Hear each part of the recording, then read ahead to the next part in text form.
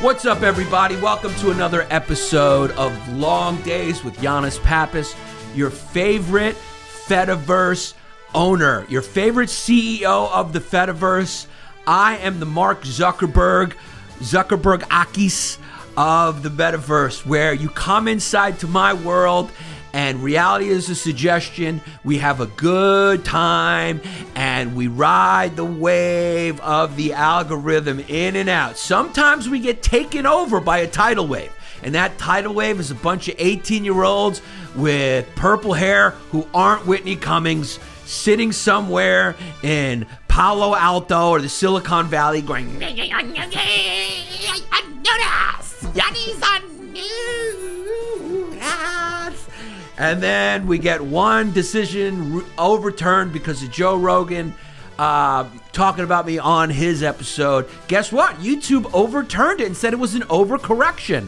And now I'm seeking to find out from YouTube what the infraction was on the other episode, because we know it was Justin Bieber. Justin Bieber, even though he said it, he said that word, he made those videos, I can't talk about it with my black co-host. Speaking of Justin Bieber, he just bought a $1.8 million cartoon gorilla. 3 million? 1.3. 1.3. I'm sorry. Does it really matter when it's 1.3? He could afford 1.8. He paid 1.3. Something smells fishy when someone can afford a 1.3 cartoon gorilla to use on his profile pic and other people are eating their clothes like moths to survive. That means we're headed for just a nice future. Tom Brady's not retiring. What a perfect example of how the digital media rushes to be the first to a story. The kid probably didn't even finish his morning poop before the whole media just put him into an old folks home where the kid almost had an MVP season, could have been the MVP. He ain't ready, Bubba. He ain't ready to just sit down and stare at Giselle and watch Succession reruns. It's not happening. The kid's still good. He's drinking baby blood. He's got plenty left. You'll see him back in Tampa. You'll see me in Tampa February 10th. Get those tickets, one show. You'll also see me at Soul Joel's this weekend. Right now when you're watching this, coming weekend, I'll be at Soul Joel's on February 5th. One show in the Philly area at Jeffersonville, Pennsylvania. Apple's doing just fine. Record quarter they had. People are ordering those iWatches so they can take their heart oxygen levels every 3 seconds. And also, you never know when you're going to get stranded in the middle of an ocean and need somebody in an Apple t-shirt to rescue you. Those commercials are really low-hanging fruit, but they're working. Canada truck drivers are on strike, and Justin Trudeau has been moved to a neutral location because he's not scared of this fringe group that happens to be every single truck driver from America driving into Canada and Canadian truck drivers. But according to Justin Trudeau, it's just a few neo-Nazis behind the wheel.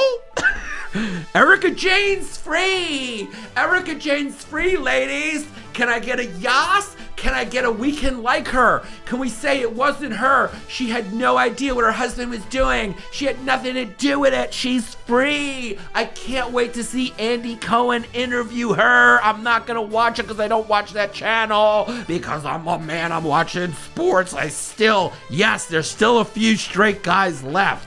I passed a couple 12-year-olds on the street talking football, and my first thought was, don't worry, guys. Stray kids are still being born.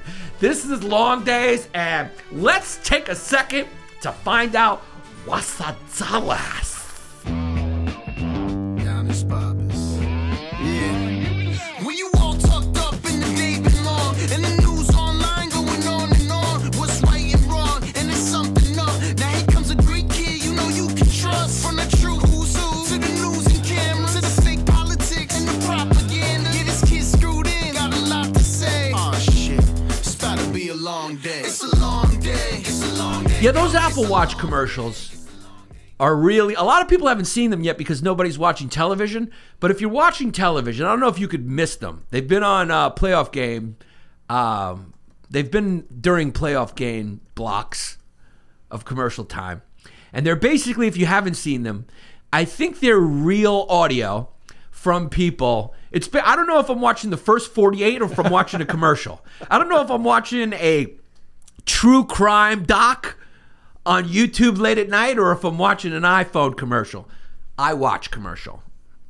But these are iWatch commercials where they just play the audio from people stranded who need help, who use their iWatch to get help, right?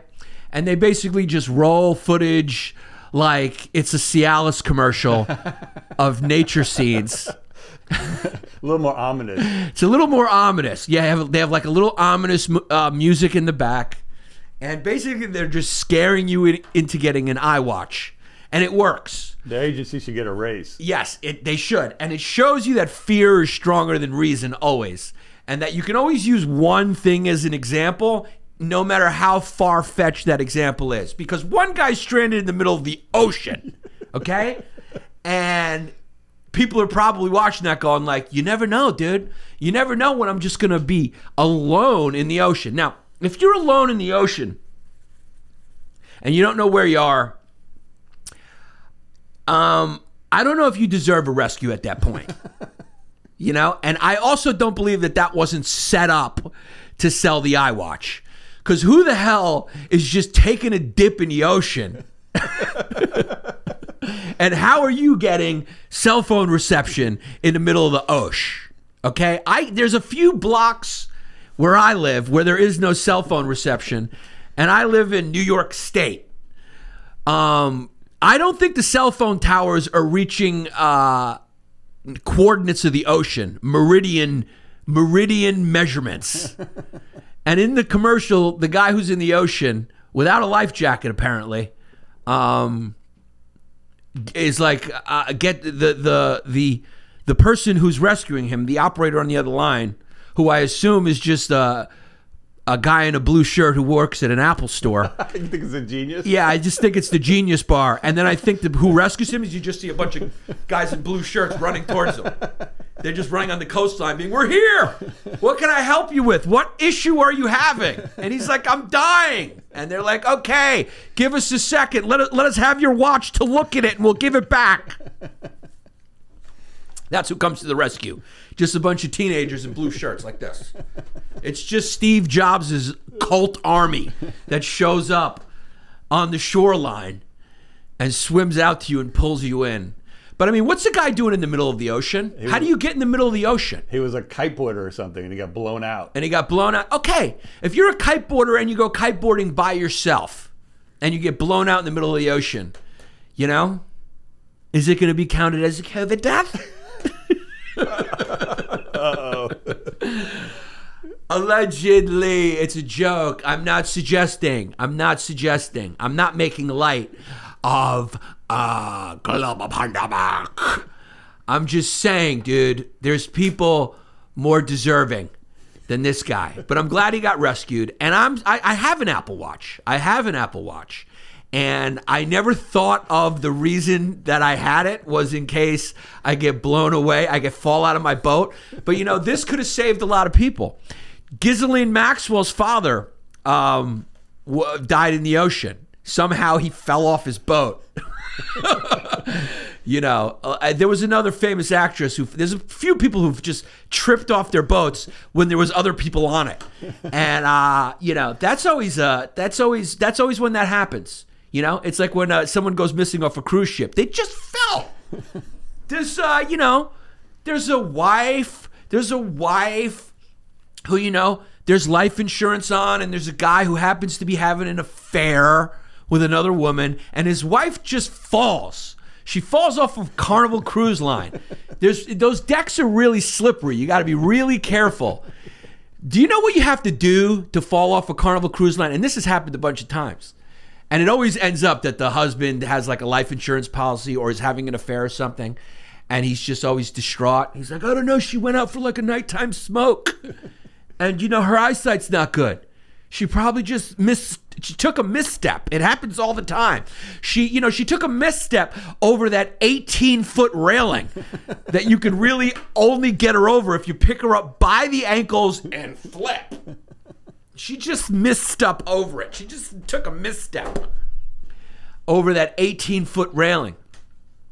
So I don't know if I buy this commercial. I don't know if I just buy a guy in the middle of the ocean without cameras rolling beforehand going, okay, do you know your lines? You feel free to improvise, but remember, you're stranded in the middle of the ocean, and the only thing that can get service in the middle of the ocean is your iWatch. And I love how they figure out where he is. They're like, okay, we're tracing your iWatch. You know, here we go. We found it. Yeah, I just watched a documentary on Netflix about this con artist.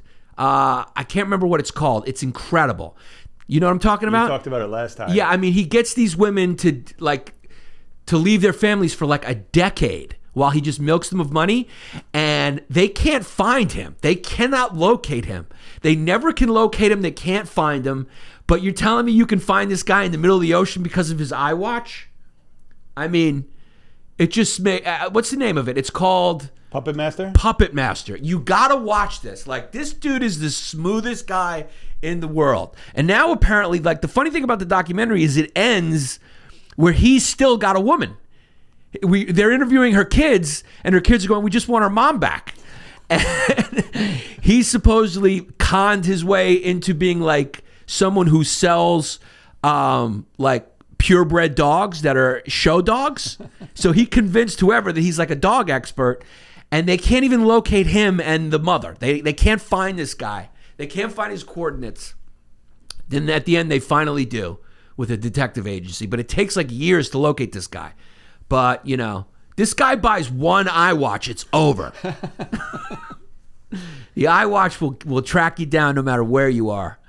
I love those iWatch commercials. They're just going to keep going like, hey! Everyone's going to be like, hey! I've fallen! I fell off a skyscraper! Hell! Yeah, those are basically just the I've fallen and I can't get up I've fallen and I can't get up! Hi, I'm 87 years old! It's just an okay, update. sir, where are you? I'm on the floor. I'm on the floor. Where, sir? I don't know. Sir, our iPhone has located you in your own address at your own house. Do you have dementia, sir? Yeah, I don't know. That's the thing. That would be funny if all like the kids of parents with Alzheimer's just get them iWatches. And then the iWatch emergency service gets flooded with calls. Where am I? I don't know where I am. It's like, sir, you're safe. You're in your own home again. You're still home. No, I'm in a room. I don't recognize any of this. That would be a way that, you know, maybe a rival like Samsung, what you could do is get a bunch of old people, buy a bunch of iWatches, and give them away free to people with Alzheimer's. Just so they can call and then make sure to tell them, look, if you don't know where you are, call the emergency services of Apple and let them know. And their lines would just be flooded with Alzheimer's patients going, I don't know where I am.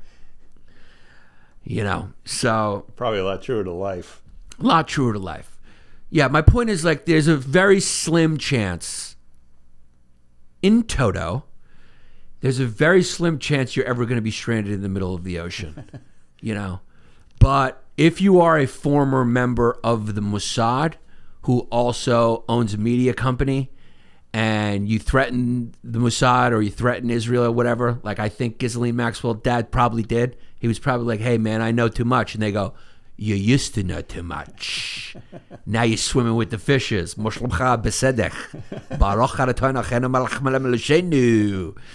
Because that's what happened to her father. And it's suspected that he was Mossad. And I think what happened was he got a little lippy, he got a little mouthy, and allegedly, this is conspiracy theory I'm talking. I'm not saying definitely he was pushed off a boat. People fall all the time off a boat. He probably went for a dip. He went for a dip. He went for a dip in the dangerous waters of the Pacific Ocean. The shark-infested Pacific Ocean. He got a little hot-headed. He was like, it's a little warm in here. Let me take a dip. Yeah. You know, he took a little dip and then he was like, oh, wow, I forgot there's no ladder. You're not supposed to do this. I forgot about currents. You know, he just had a little lapse. He thought he was in the shallow end, you know? He was like, oh, yeah, wait a second. I can't see a coastline. This probably wasn't a good idea. I may drown now. And then there was someone on his boat who helicoptered in off some military plane who just watched him and giggled. Said, can you help me? And they said, I can't help right now. I can't help. I have orders not to help. My orders are not to help.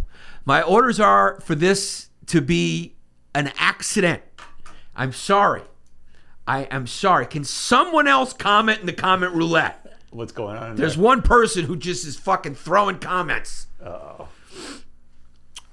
So make sure you get yourself an Apple Watch. I had a good time in Los Angeles. I was there. That's why we're late. Apologies. But you know, it was worth it. Tim Dillon episode is out. It's incredible. That was a true story. We did go on that. We did go on that meeting. Substack meeting. It was really funny. So Tim goes, just come with me to this. It was sort of like when, like I said, when Ben Affleck shows up for Matt Damon, you know? So you should have seen their face when I showed up with them. They just went like, oh. I went, oh. And they were like, yeah, this is my friend Yannis. And they're like, oh, hi. I guess we should get another table? And he's like, yeah, I got another table. And Mr. Pokeball's like, get another table. And then we sat down and he's like, okay, let's see. He cuts right to it. He goes like, so, $220 million. And one guy goes, ooh, you're cutting right to the chase. He goes, yeah, I mean, come on. You know, we all got real friends we want to see. So, This is before the appetizers? Yeah, the appetizers didn't even show. We didn't even order yet. He got into it. We didn't even order. Like, no small talk, straight to it. And he guys, quite honestly, you know, it's money you guys probably don't have, you know. I could see your dress. It's $12. And then we left. The moment we left, one guy was in the middle of the sentence, and he goes, guys, I got a spot at the Comedy Store. We got to go. Thank you. And he goes, we'll keep talking. Yes, we'll keep talking.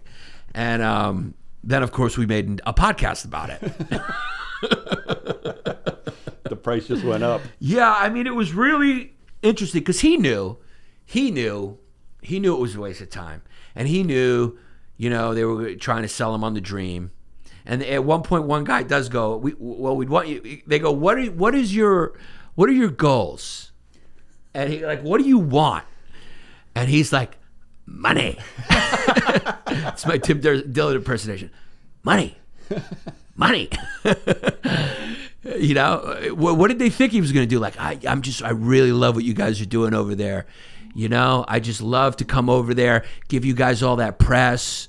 You know, blaze a path for other comedians to come over, have it be a major story that the #2 show on Patreon. He's the #2 show, or #1 or #2 show. He's the #1 comedy show, I think, on Patreon. Right. So yeah, I'm just gonna. And he's like, well, how are they treating you over there at Patreon? And he's like, you know, the money shows up in the account. Right. You know, he's like, yeah, they emailed me once in there, and they're like, oh, they only email you. It's like, what do you want them to do? You know, what do you want me to do? Send me a masseuse once in a while? Like, the money shows up in the account. That's all. That's treating me pretty good. That's all he needs from them. Yeah, I don't need anything else from them. I don't need them to check my blood pressure. I need them to send the money.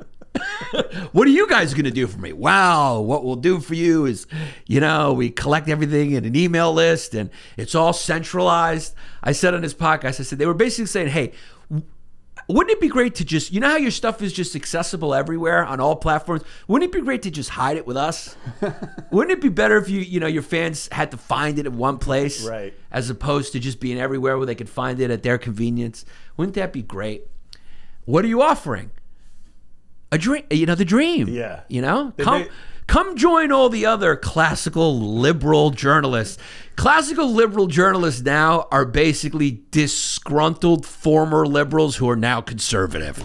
Just call yourself conservative, guys. We get it. You're conservative. You don't, just because you want to keep a few friends that you still had in the days where you used to lean left when it was cool, when it was counter, because left used to be counter. Now right is counter. A lot of these people now are right because it's cool, you know? Because left used to be cool because it was it was more raging against the machine. Now the machine is like completely left. So now being right is like cool, but they don't want to call themselves right, you know? So they always go like classical liberal. people say that about comics too, but it's like, no, comedians are comedians, you know? Once I start going like making points on one side, I'm not a comedian anymore, but my numbers will go up.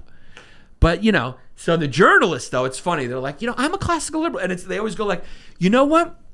We need to totally put all these Mexicans across the border. They should be catapulted back over a wall. I'm not saying Trump's wall. I'm saying a regular wall. I mean, let's be honest. Obama deported more illegals than anybody. I'm just saying we got to catapult them. Catapult them hopefully so they die on the other end so we don't have to. But I'm a classical liberal. It's completely understandable. We need to increase our military budget and we need to arm Saudi Arabia as much as possible because of the threat of Iran. I'm a classical liberal. Okay? I'm a classical liberal. Abortion's bad. These are bad decisions that people are making. Okay? Those people should be shot in the street by AOC task force or whatever task force. But I am a classical liberal.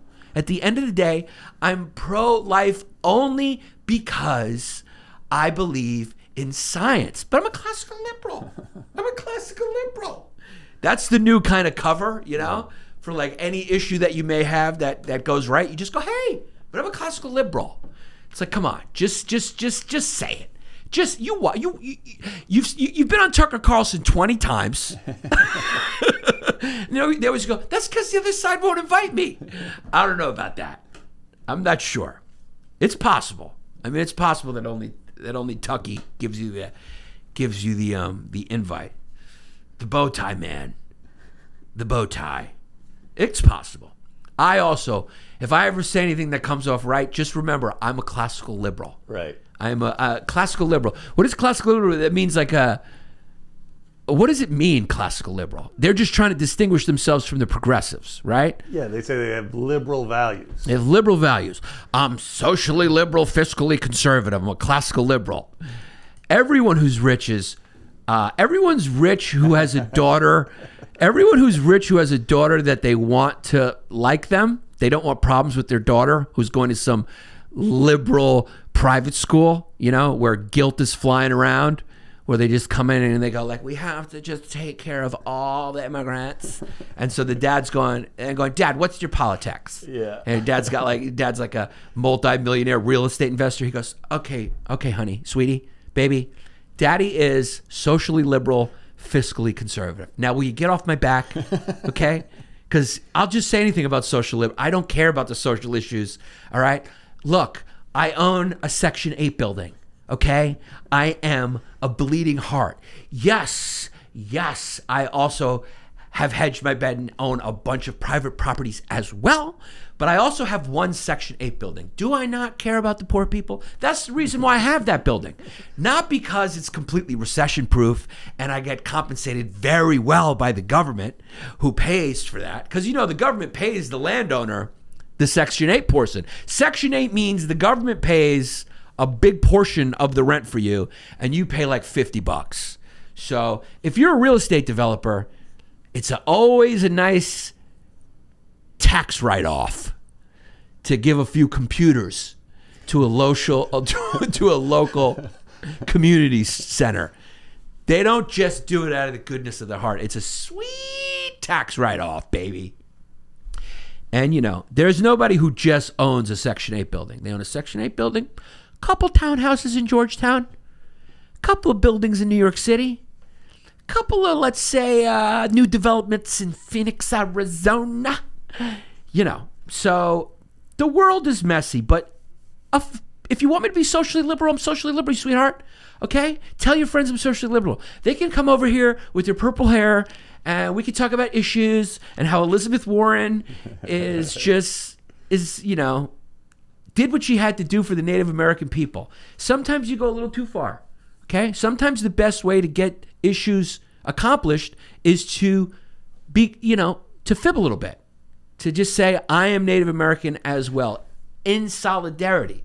To be in solidarity with the people you're going to help. Sure. Now let's go eat lobster at Avra. Let's go to a 5-star Greek restaurant, and I'll say that you guys were business associates. As I write this dinner that I had with my daughter and her liberal teenage friends off because I'm socially liberal. We're sitting here in Avra, and I'm feeding the junior class of Spence boarding school. But it was a business meeting, as far as Uncle Sam knows. Guys, Green Chef is a CCOF certified meal kit company that me and Jesse absolutely love. We absolutely love it. We both have used it regularly.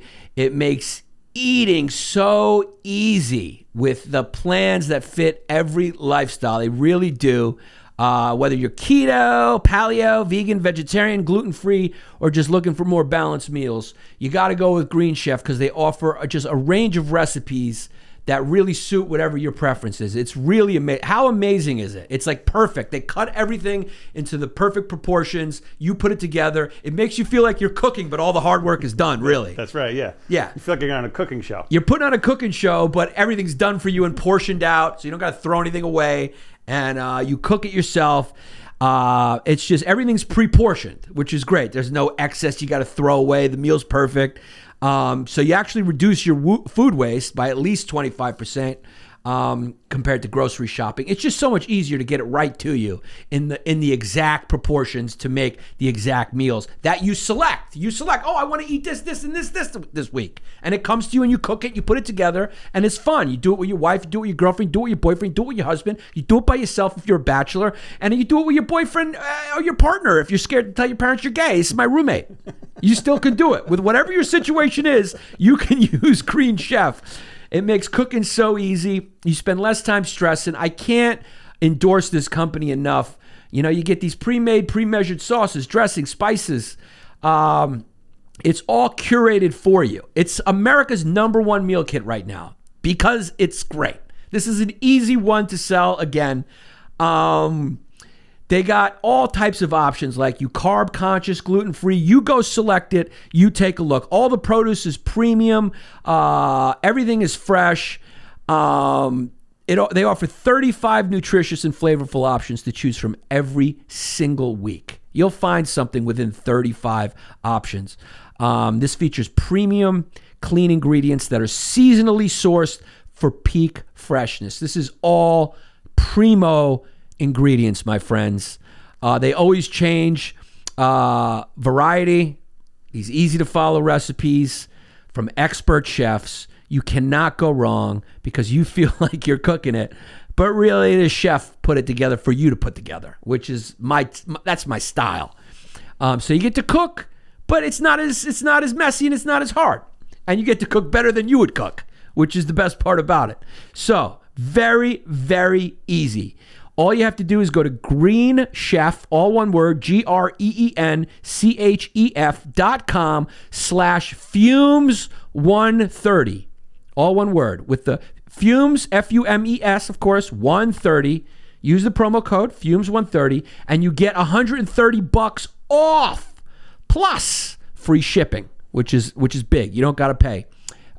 Free shipping. So go enjoy Green Chef right now at greenchef.com/fumes130 and get your $130 off plus your free shipping right now. This is a no-brainer. Everyone should use it. Just, evolve. So LA was great. I stayed at Whitney's house. I broke up a dog fight. First night I got there, Whitney's been bitten everywhere. I mean, she looks like she was a prostitute and she met Marv Albert. Whitney's been bitten by dogs all over her body. She almost lost her thumb. She has a couple puncture wounds in her leg. Okay. She's a girl who likes to rescue a lot of these big dogs, former fighting dogs. And, she goes... Whitney's a perfect example of how even when you're a bleeding heart for social issues, which in a lot of ways I consider myself to be, my mom taught me that way. I think it's good. I think every kid should do social work just to understand mental illness and poverty and all those things. It's good. It's good for society. I think we should take care of old people, things like that. Healthcare, people should, not have to pay $9 million if they go. They shouldn't have to sell their house if they have cancer, or if they need a pill, it shouldn't cost $3,000. Okay? I believe in that stuff in some way, right? Call me whatever you want. But here's the problem when you're a bleeding heart in a lot of ways. There's no end to it. It just is endless. You can always rationalize away the uncomfortable truths based on contravening evidence that a lot of this stuff is choice or culture or mental illness or psychosis, same thing as mental illness. You know, you can always just make it a systemic problem, but really it's like, let's just be honest. I'm a dog lover beyond all dog lovers, okay? Outside of comedy, it's one of my passions. I like chess, I like sports, I like dogs, and I like comedy. That's really about it. I like 3 people, I like my wife, I like my kid, and that's it, okay? But in being a dog lover, you have to admit, pit bulls are not cute rabbits, okay? Oftentimes, they're bred to fight. Dogs are bred for a job. Pit bulls are bred to wrestle. They're MMA fighters. Okay? They're the Khabib of dogs. They got to get it out one way or the other. So when you have big dogs, and I remember this when I used to go, when I lived in Park Slope, Brooklyn, you go to the park, in Prospect Park, there'd be off-leash hours in the morning because all the dog lovers petition for it. Now, dog parks are not great for big dogs, okay? They're not great in general. Dogs are a pack species that have a pecking order, and they challenge each other, okay? They pack up with other dogs who they like based on that order, male, female, alpha, you know, omega. They do that, all right? If these dogs were to go back in the wild, that's what happens. That's how dingoes happened in Australia. And then they form packs again. And that's how packs survive. You know, with an order. They need a leader, etc. So what happens when you go to those dog parks is some dogs will pack up, and then the new dogs show up, and it's basically like the yard in dog jail, right? There's guys that have been there longer, and by guys I mean dogs. So they're doing harder time. And then the new guy comes in. Some lab with a handkerchief around his neck. Basically, can we just be honest? Like, labs are basically the white people of dogs. Okay? If you got a lab, it's sort of like that guy, that lab, it's like a wasp from Connecticut. Okay? He's coming in. He likes to swim in lakes. You know, wasps are always swimmers. They're always on the swim team. That's what labs are. They walk in, and then you got a bunch of urban dogs, you know, from the city. Bunch of, you know, pit bulls are like, yo, what's up, man? They just show up at that lab and they're like, you new here, what are you in for? And they're like, you know, tax fraud. I'm in for a little tax fraud, pyramid scheme. And he's like, what are you in for? And they're like, I chewed a baby's face off. Murder. This is my owner. Some 24-year-old hipster girl who wants to rescue every fighting dog because she watched the Michael Vick documentary. And she wants to fit it with her friends. You see her over there scrolling her phone, talking about how AOC is the queen? Yeah, she's not paying attention to me. So I'm going to eat you. I'm going to attack you now. Why? Because I'm a pit bull. So pit bulls are fighting dogs. If you get one of those things, you can't have a bleeding heart. Powerful dogs like that don't respond to bleeding hearts, and generally they respond better to male energy. It's just a fact. That's nature. I know it's not woke to say. But, you know, in the pecking order, unless you're a hyena, it's usually a dude at the top. Why? Because of nature. We got testosterone, and we're stronger than you. You want to fight? I'll fight 98% of the female population, okay? I have no problem with that. 2% of you that are MMA fighters or weightlifters, you win. But 98% of you, I will take. 98% of guys, I will lose to. So there you have it, okay? Biology plays a role. Things are anatomically anchored for a reason. So usually, if you get a big dog, and that's why when you rescue dogs, they say experienced owner. If you're getting a Ridgeback, Ridgebacks used to fight lions. Whitney has a Ridgeback pit bull. Whitney, please. Okay? You have it walking around with no collar on. I couldn't even grab it when they were fighting. You can't have a big dog. God damn it. Now these people can't hear me. Put a collar on the dog at least. So if they fight, there's something to grab. So when you're a bleeding heart, like, and Whitney's she was a basketball player. She's like 5'10", 5'11". She's a strong girl. Yeah. But, you know, she's a bleeding heart. And she's very good with dogs. But, you know, you got 2 female dogs, you know, and they're rescues. Pitbulls, Pitbull Ridgeback mix. Oh, my God. You know, you get one of our other dogs is a Pitbull. What are the big dogs called? The biggest ones. What, like a Great Dane. She has a Dane. Great Dane Pitbull mix. The thing is a horse, okay? She was telling me, her and her boyfriend were telling me the other time that all 4 of them just attacked each other, and that was when Whitney got bit in the leg. They couldn't get him off. It was like just her and her boyfriend trying to separate them, and they just fight. It's like a Royal Rumble. It's like, dude, it's, yeah. I mean, when I went up into her bedroom, am I on Michael Vick's estate in 1997? So how many dogs are there? I don't know, dude. Like over 10? No, there was like there's 4 or 5. 4 or 5. Yeah, and then there was a little dog. He got attacked. They had to remove him from the house because the big dog bit him in the face and popped his eyes out. Oh my God. So, and those 2 dogs are still in the same room, except one of them has to be held. It's like, you know, I understand. I love dogs too. I really love dogs. I've had big ones. I had a pit boxer mix. Then I had Gilda, you remember. She was a wild, like, Basenji kind of, what kind of Egyptian wild dog she was. They were big dogs. They got to a point where I stopped bringing them to the dog park because they would just get into fights all the time. Because you can't just go to a dog park with grown-up adults. Puppies will roll on their back and be submissive. But when they grow up, they challenge each other, especially the same sexes. You have a better chance male and female, okay? If you have a male and female, and sometimes they don't get along. Dogs don't like each other, and they don't have a reason. They just sniff each other's ass, and they go, I don't like you, dog. There's no, like, dogs can't fake it. Dogs can't go, like, dogs, it's not Hollywood. Hollywood, everyone's pretending to like each other. Dogs don't do that. They're animals. They don't like you. They say it. They say it right there. Dogs are very New York about it because New York is the realest town. They go, hey, dude, I don't like your vibe. I don't like you, dog. And they're going, wait a second. We can make a lot of money together. Just, you know, whatever. It's business. And they're going, I keeps it real. I can't pretend. This is who I am. So I think in Hollywood, sometimes people get it twisted. You know, like we all just kind of get along. We all sue each other and then go to lunch. It's like, no, a dog that bites another dog's face off and pops his eyes out, those 2 dogs should never be in the same room together. And if you have a little dog like that, you can't have them around dogs that fight, okay? And if you have dogs that fight, you have to control those dogs all the time. Bully sticks, food. They got to eat separate. You got to control them. You got to make them sit before their bowl comes.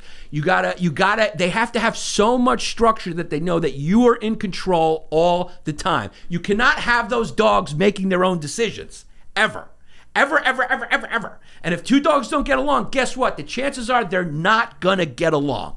They're just not. Okay? You got to introduce them early as puppies. There's a whole thing with dogs. And dogs can be dangerous. And I love dogs, and sometimes they get a bad rep because they don't have an experienced owner who knows all this, and they attack everywhere. And yes, that dog is, if you want to say politically correct, it's like a big, powerful dog, or, because whenever you see these dog rescues, they're like, he's a big dog. Instead of saying like, this dog could kill you. We need an experienced owner who's had big dogs before. Right. Have you owned what are they called? Corse Kangos, what are they called? There's a big dog that. Oh, yeah. Yeah, whatever they're called. Corsica, Kango, whatever they're called. Yeah. Have you owned a Rottweiler? Yeah, have you owned a Rottweiler before? Have you owned an Afghani, Afghani, like those Afghani fucking, hunting dogs? Have you owned one of those before? A Cane Corso, that's what they're called. Cane Corso, have you owned a Cane Corso before? If you have, please inquire. Otherwise, this dog doesn't, they always go, this dog prefers to be the only dog. You ever notice when they say that? Yeah. This dog prefers. Yeah. What they're basically saying is like, don't have any babies or other dogs around this dog, And that's the politically correct language of the bleeding heart adoption world. And that's why it's like you have to have a limit to your bleeding heart and understanding. And there's got to come a point where you got to be realistic, where you go like, these 2 dogs can't be in the same house together. Or I need to do more to provide structure and dominance over these dogs so they know what to do, when to do, and I'm making decisions all the time. You know, for the dog's sake and for your leg's sake. So I don't walk around looking like I was a victim of Marv Albert. Wait, is she fostering or is this? She fosters, and she also, so she's constantly got dogs coming in, right? Which I applaud. Yeah. I mean, look, great. A lot of these dogs deserve a chance, but you got, you know, there is that, you know, when you, and then you meet certain dog guys who get it, and they're great. They're like, look, you can't have this dog. I'm not giving this pit bull to a 17-year-old girl who thinks it's cool to rescue pit bulls. You know, pit bulls are bred to fight. Usually they prefer fucking up other animals, but babies, dogs, all dogs have issues with babies because of their size, they're small, and their energy, the way they pull the tails and shit like that. Like with my daughter, it's like very strict with my dog. And my dog's the sweetest, but my dog's a rescue. My dog is a mutt from Puerto Rico that was rescued for a storm. I'm a very educated and experienced dog owner, and I love it, and I'm realistic about it, and I'm a man, and my dog's a female. So with my dog, I brought my baby home. First thing my dog did was growl, because it was a new, my dog always growls at anything coming in because she's a watchdog. Those are her instincts. She's an animal. I let the dog know right away with my energy, like, I'll throw you in the fire. Like, that's a no. And then there's a lot of sniffing and having my daughter feed it. My daughter's not even, you know, my daughter today was feeding her treats, and, you know, I watch all the time. Whenever the dog, never are they allowed. And then whenever my dog, if my daughter's hitting the dog in a wrong way, like, you know, or even sees me scratching it and then goes, that's why I try to pet now. I don't try, when my daughter can see, I try not to do this, because my daughter once was like squeezing the dog, and I immediately correct. If she's behind the dog, I intervene because the dog gets spooked, you know? So you have to watch it until the daughter gets it. And so I'm teaching my daughter now, like, look, this dog protects our family, because that's what she does. She, you know, she's a watchdog. This dog loves you unconditionally, but you have to respect the animal, the wolf, the 99% wolf that it is. You know, this isn't a little, you know, and even the little ones will bite the kids. Like even a little, you know, whatever, one of those little woman dogs. Yeah, wiener dog. Yeah, anyone will bite a kid if you fuck with it. But if you have a bigger dog, it'll do damage. And kids get bit all the time by dogs because parents don't know what they're doing, and they don't treat them like a dog, okay? They're pulling them in the bed. They're on the couch. They're fucking everywhere. It's like, my dog doesn't go on couches. My dog knows this is your place. The humans sit here. And the dog's happy. The dog feels comfortable in that order, you know? So, welcome to Cesar Millan's podcast. I'm just passionate about it, so I'm talking. I had the Marv Albert joke in there. That was good enough. Yeah, you got that one off. Yeah, that was a good one, too. That was a good one. Everyone should be getting ready to travel right now. You know, things are going to be opening up. You got to get out there. You got to travel, go to different countries. Got to learn another language. It's good for your brain. It is good for you. Makes you more sophisticated. You can pick up chicks in other languages from other countries. Widen your net. You're not having a good time, you know, a good track record with just Americans. Widen the net. Learn some of the other romance languages, some of the goodies. Go to those countries and pick up chicks. Also, when you travel, you'll be able to speak a little bit more. Ingratiate yourself to the natives with Babbel. I love Babbel. I use it. I'm brushing up on the old Espanol. I like to really exercise my brain. We should all be speaking 2 languages. Babbel's got 10 million subscribers right now. They are the best in the business. They give you these 15-minute little bite-sized lessons that make it a perfect way to learn a new language on the go, my friends. Other languages app just use AI for their lesson plans, but what makes Babbel special, and this is true, is that their lessons were created by over 100 language experts. So it's really tailored for people because it's made by people. It's scientifically proven to be effective. That's why it's so popular. You can choose from 14 different languages, like I said, all the good ones, including other ones, Spanish, French, Italian, and German. Okay? German doesn't sound the best, but it's good to know. They got a nice big economy. So they also have speech recognition technology that helps you improve pronunciation and your accent, which you can impress people with. There's so many ways to learn with Babbel. I love using it for Spanish. In addition to lessons, you can access podcasts, games, video stories, and they even have live classes. It's really, there's a lot of ways that Babbel offers, depending on how you learn and what you want to do, including those 15-minute lessons that really just make it fun and easy. It comes with a 20-day money-back guarantee. That's how confident they are and how good it is. And it is. I use it, so you can trust me. So start your new language learning journey today with Babbel. Go, start. Give yourself something productive to do. Don't just sit around scrolling videos. Learn a language. So right now you can purchase a 3-month Babbel subscription and you'll get an additional 3 months for free. Okay, that's what happens when you listen to Yanni LongDays. You get that deal. That's 6 months for the price of 3. You heard that right. Great deal. Just go to Babbel.com. Use the promo code LongDays, all one word. Babbel.com, Babbel.com. Promo code LongDays, all one word. Language for life. You started with Whitney talking about. She got bit all the time. Yeah. So Whitney's going out. She's peeing on the floor outside to show. And I'm going like, I don't know if that was in Caesar's book, because she's got a little cute baby Pitbull who's going to end up being like an 80-pound Pitbull, and you can tell he's raw. You can tell. I mean, dude, when you feel these like bred to fight Pitbulls, their teeth. Yeah. I mean, dude, they're like knives. So with that dog, it really, every time it bites, and she's good. Whitney knows a lot of that stuff, but you know, dogs got to have collars on in case a fight breaks out. At least collars. There's also a piece of wood that you can get that I sent her the video of that, like, if a fight breaks out, first of all, you need the collar. First of all, the best way is to grab the hind legs. That's how we separated the fight that happened, which I'll tell you in a second. You pull by the hind legs. You ever put your hand in there?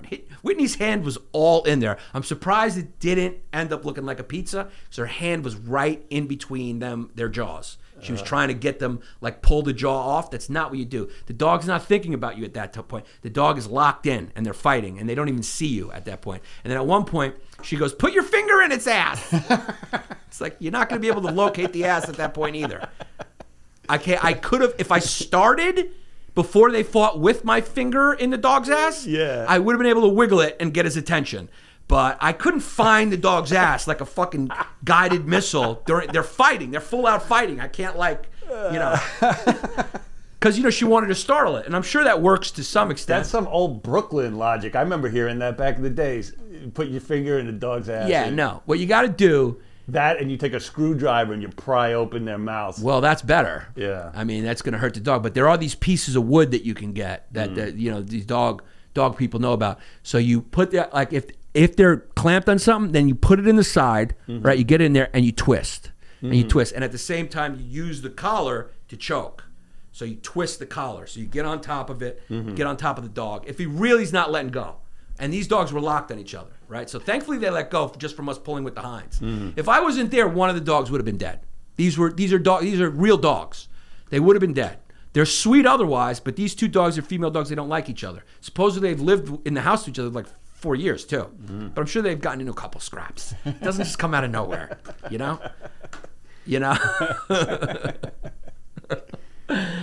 The problem with idealism, and this is the world we live in now, and this is why so many people are extreme, and this is what's so worrisome.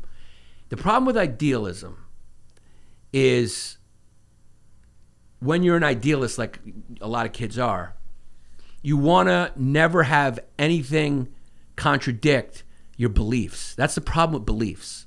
So any contravening evidence that may come up that contradicts your positions, what an idealist or a utopian will do will rationalize away that contravening evidence. Oh, it's always this, you know? If you're like, oh, we need to defund the police, and then crime goes up in high crime areas, AOC will go, oh, the high crime is up because of the pandemic and people can't eat. You know, rationalize away. Even though you're going like, this guy rolled up in a car and shot a guy who was walking with his daughter in the head and drove off. What groceries was he trying to get in that scenario? And she'll go, systematic, police, they're killing everybody, blah, blah, because she doesn't want anything to threaten her utopian ideas. That's the problem with communist dictators, everything. They say we're doing this for the good, and then these other groups like, we disagree with you, and then they're like, we'll just kill you for the greater good because you are interrupting my dream, my goal. That's what cult leaders do. You're going like, wait a second, you go, don't mess with the dream. They get wide-eyed and they're like, don't mess with this utopia. Because the problem with utopia is it doesn't exist. It's literally comes from a Greek word that means nowhere. The original meaning of utopia in Greek is nowhere. So it used to have a negative connotation, you know? this is reality, where people kill each other, people fight over territories, where slavery was the way of the world up until England outlawed it. Everywhere. It was the norm. It's life sucks. Humans are shit. You know, that's the reality. The reality is not so pretty. The reality doesn't paint a pretty picture. And so you have to be realistic in order to govern, to own a dog, and to be emotionally stable. To remain emotionally stable, you have to be able to acknowledge uncomfortable truths that are less than idealistic. And these people can't, so they rationalize them away over and over again. And as they rationalize, they get pulled deeper and deeper down into the rabbit hole of extremism. And that's what extremists are. People who are unwilling to hear any contravening evidence, hard evidence, that would blow up their positions. Some of those positions come from a good place. They're ideals, things to strive for. But even Michael Jordan shot 50% from the field. Even the best hitters in baseball only hit 300, which means 3 out of 10 times at bat they get a hit. That's reality. Nothing is 10 out of 10 perfect, you know? And that's the problem. You know, that's what racists do. They go, oh, these people, and then you show them a bunch of good people, and they go, oh, they're all like, they just block it out. They just block it out, and they go, I've already made, my belief is already set. My belief is already set. I'm rationalizing that away to something else. Either I'm flat out ignoring it, or I'm rationalizing it away. Racists are extremists. Communists are extremists. Laissez-faire capitalists are extremists. You know, people who rescue dogs and ignore the realities of their animal nature are extremists. Okay? So they can't hear me in the live chat. So let me, because, you know, I got a call from someone I've been avoiding. So just give me a second to reboot. And I don't know how to put it on silent because Jared Harvin's not here and I'm a boomer. I'm a boomer. So to get to the fun, yeah, she pees on the floor. So right in the middle of dinner, she went outside and just peed on the grass. She squatted and peed on the grass to show the dog, to be the pack leader. Whitney's a lot of fun. I don't understand. Like, you know, read the comments and people always making fun of her. She does not take herself seriously. She talks about her Botox. Whitney's very funny. You go to Hollywood and make $30-40 million or whatever she's made. You invent a TV show that succeeds. You write for one of the legends, Roseanne. You do all the things that she does, put out all the specials she's done, and she's funny. Yeah. Whitney's very funny, and she's funny on her podcast. Sure, she interviews Paris Hilton. If you think if I had access to Paris Hilton, I wouldn't fucking interview her. I would. She's part Hollywood. She's a star. She's not like a renegade comic like me doing my podcast in my apartment. But guess what? I also don't have $30 million fucking dollars. Okay? I'm pushing the cart in front of the horse here. Patreon.com/Yanni Longboy. Yanni LongDays. Join it. We're trending up big. Oh yeah? Oh, people love the new bonus episodes on the set.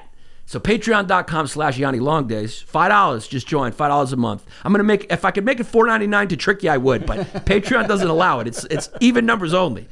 If I could use that trick, but I can't. Did Substack make you an offer? Substack at the end goes, do you want to join for $65,000? And I was like, you really don't understand the world of podcasting. 65, even I wouldn't join for $65,000. They offered like $65,000 upfront money, and I'm going like, come on, guy. Yeah. But I tell you what, if I continue to get banned from YouTube, Substack, bring. Hi. It would be a little different reason than Tim. Tim would get the money and go, YouTube, who tube? I would get the money and go, I have no tube. So I'm listening. I'm jazzed about it. I'm psyched about the move to Substack. The exposure is going to be great. I'm with it, you know? They always sell you on exposure. Exposure, yeah. And also the the meaning behind it. Like, look what we're doing. We're disrupting the thing, which is true, and we like it, and it's great for journalists. But I also don't know if journalists and comedians should be in the same place. I'm kind of tired of these editorialized pieces. I really kind of am, you know? Like, just get back in your lane and let the comedians say garbage. Stop trying to editorialize. Just tell me the facts and let me decide. All right? Let me decide. Okay? That's what I prefer. So it was a very fruitful trip to Los Angeles. Also did Bert Kreischer's podcast. That'll be coming out. Cheeto Santino's. And we shot a sketch with the Babylon Bee.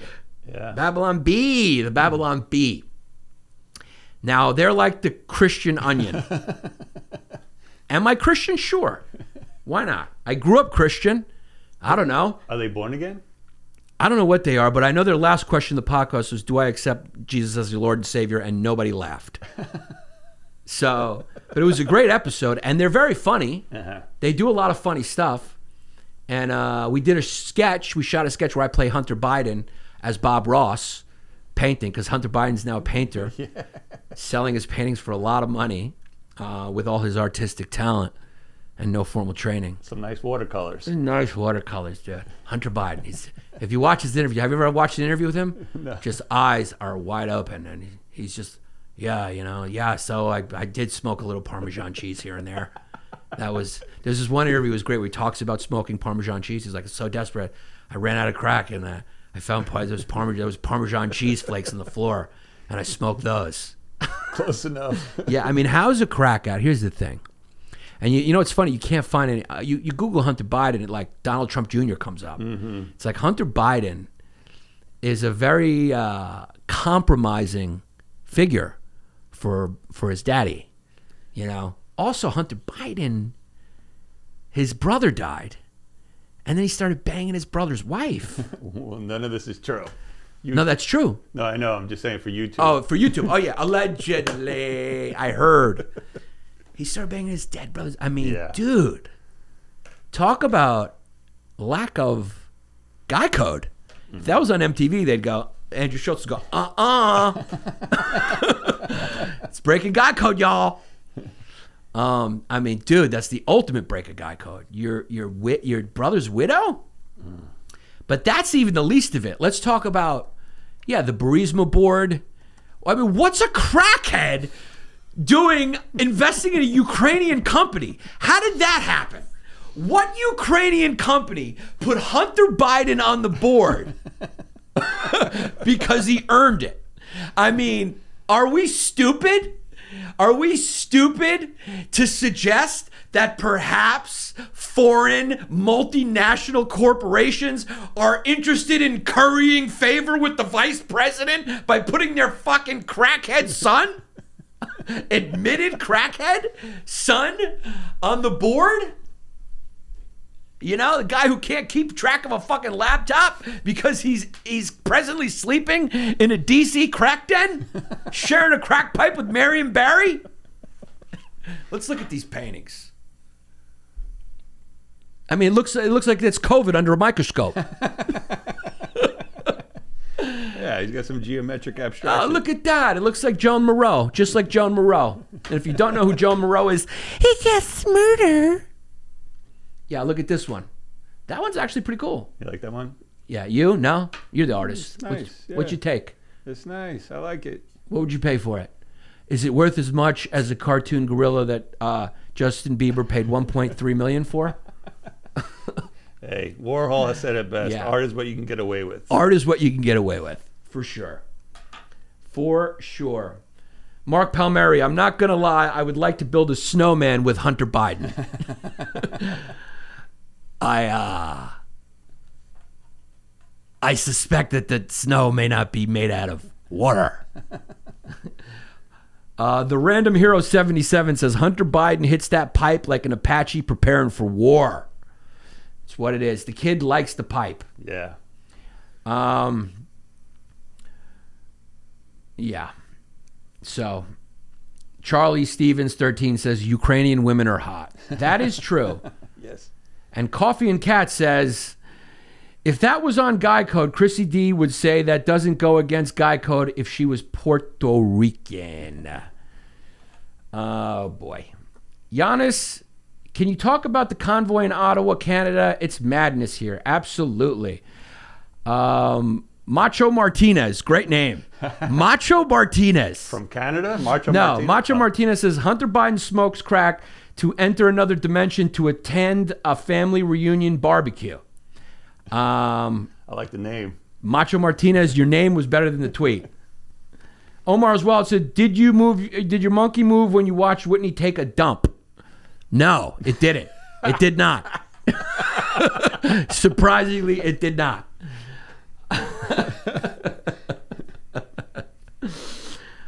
Yeah, so Hunter Biden. Yeah, so the Canadian truck drivers, they're American truck drivers driving into Canada, right, who are protesting Trudeau's mandate.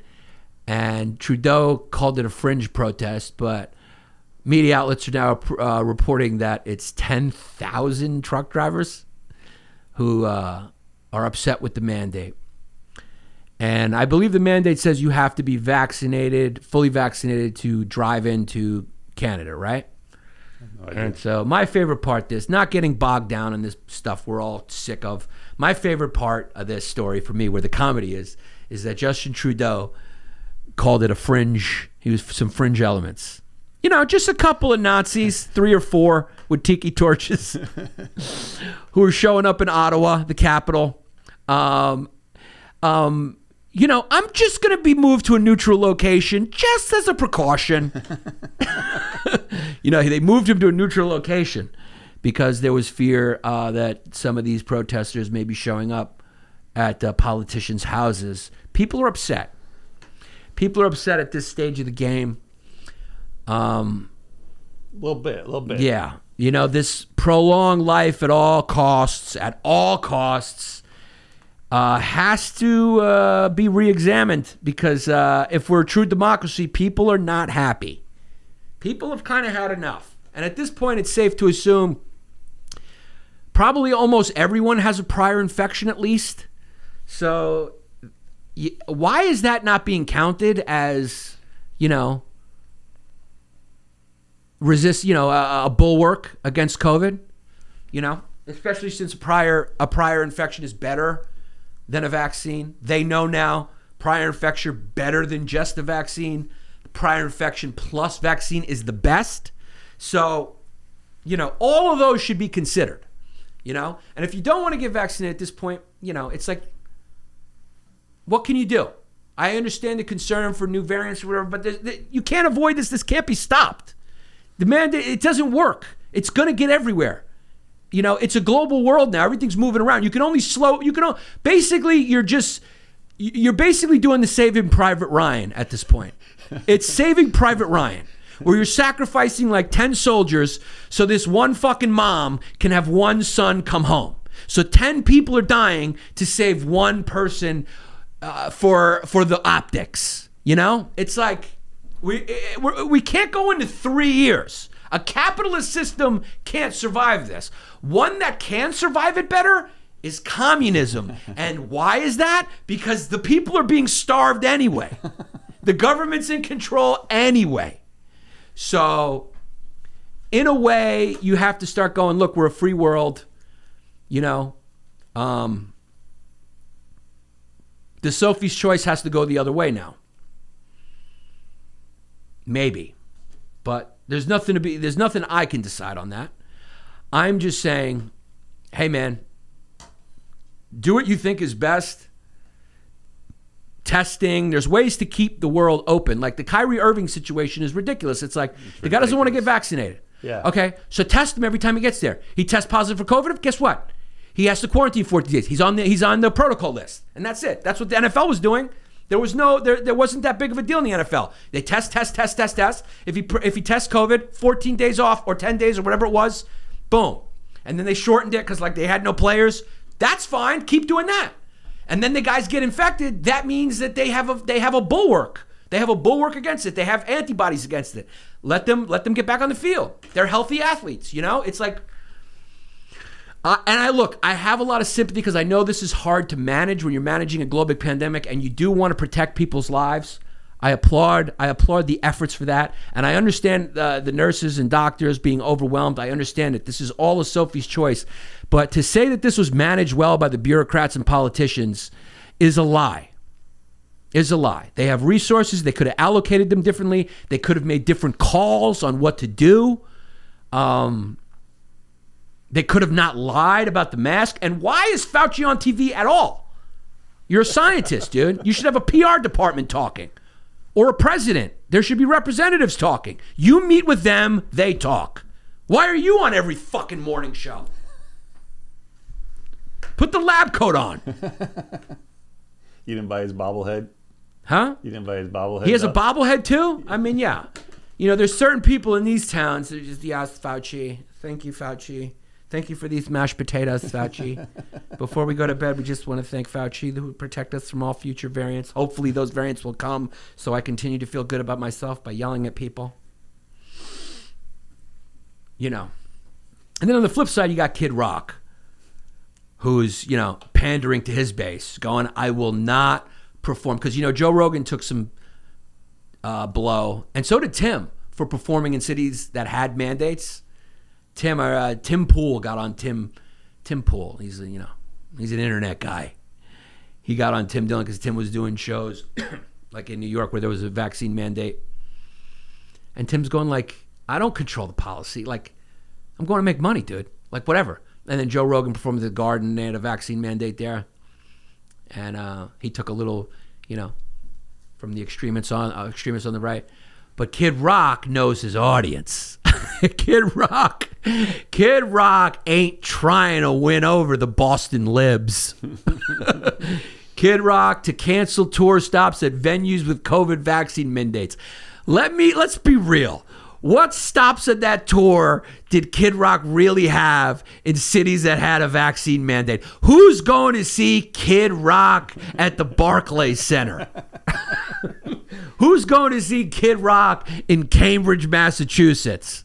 Who's going to see Kid Rock in Vermont? Who's going to see Kid Rock at the Bowl in Los Angeles? So this is what you call a nice little PR move, because you ain't selling tickets in those areas anyway, Kid Rock. Oh, the Pink Kid Rock will only be performing at the Pink Lagoon Crockpit Flamingo. And then we rented out another venue. My cousin Dale owns an airport hangar in Jacksonville.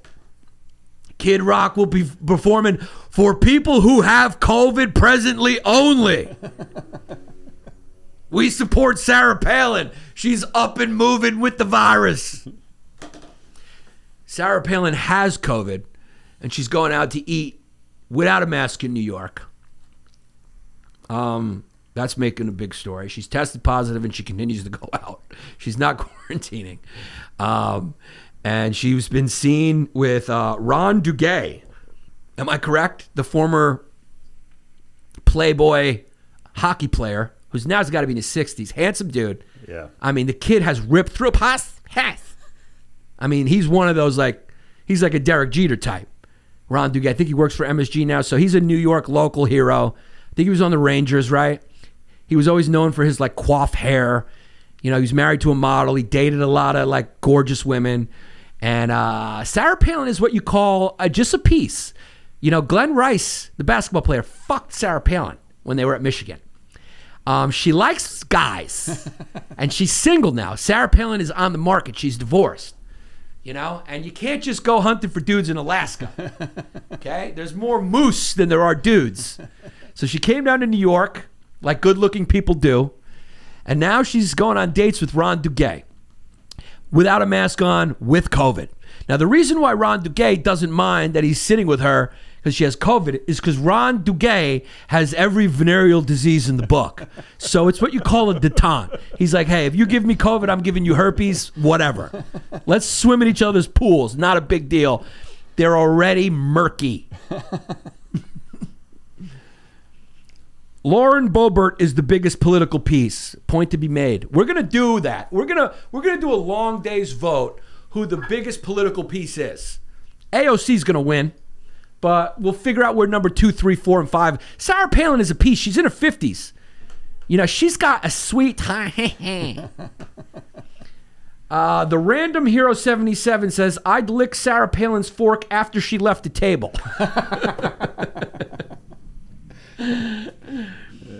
J Drew 9 says she's at menopause, though. You know he's not pulling out, cuz. It's a benefit. Yeah. That's a nice benefit. Yeah. The Vinyl Vine says, I want a threesome, Sarah Palin and Loa Bobart. A kid can dream. It's true. So Sarah Palin is taking New York by storm, spreading COVID everywhere. So it's what it is. I just am worried about the future because Justin Bieber is buying a $1.3 million NFT. Jason Momoa is in a $750,000 caravan. What is he in? An RV. An RV, dude. And everyone else is paying like $900 at the pump. They can't. You go to the supermarket, half the stuff is out. We got a supply chain problem and inflation, and people need to find employment. And Jason Momoa has a $750,000 RV. Hopefully he doesn't have an Apple Watch because then they'll be able to locate him and rob him. You know what they're doing now? You know what criminals are doing? Do you know the Apple? There's an Apple. Oh, yeah. What is it called? The tag. The Apple tag. So what the criminals are doing now, because the Apple tags are not expensive. They're like $20. They're like $20. So they get an Apple tag, and what they do is they glue it onto your car, and then they follow you home and rob your house. That's fucked up. Yeah. So Apple didn't see that coming. Criminals always find a way. So AirTag. It's an AirTag. So $30. They're $30. So criminals are doing the math. They're good businessmen, and they're saying my overhead is $30. You can get a pack of 4 for $100. Yeah, I'll take my, I'll play the numbers. I'll put 4 out there, and maybe 1 will drive home, and I'll just be able to enter their garage behind them. So if someone sees Jason Momoa up there, please AirTag him. That's bullying and harassment. I'm gonna get bullying and harassment. Joke. First of all, he's not going any place. Jason Momoa is not gonna. He's not taking his RV to a high crime area. He's at a friend's house in Beverly Hills. Yeah, kid's at a friend's house in his RV, sleeping in the parking area. So Jason Momoa, the only piece who's going to AirTag Jason Momoa is a lot of girls. Yeah. But just so you know, and again, YouTube, this is news. You bully. I'm not revealing anything. That RV is worth $1 million, $750,000. So, maybe don't do anything to Jason Momoa. We don't want to do that to the ladies' dreams. But if you want $1 million RV, it'll cost you $30 to AirTag him if you see him outside of a brunch spot. Now, he broke up with Lisa Bonet, and so now he's living in an RV. The reason he's living in an RV is because it's just hard for actors to get work right now.